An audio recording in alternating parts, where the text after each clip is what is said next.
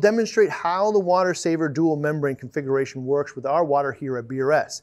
When we performed this test, our city water was 95 TDS at the tap. After passing through the first RO, the product water dropped to just 2.16 TDS and relatively pure at the flow rate of 72 gallons a day.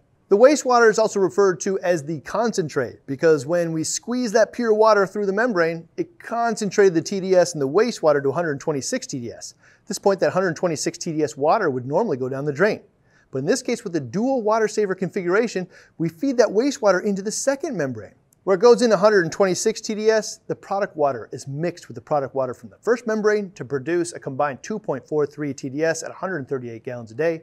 The difference between 2.16 TDS in a single membrane and 2.42 TDS in a dual is immaterial and even not measurable on a typical TDS meter.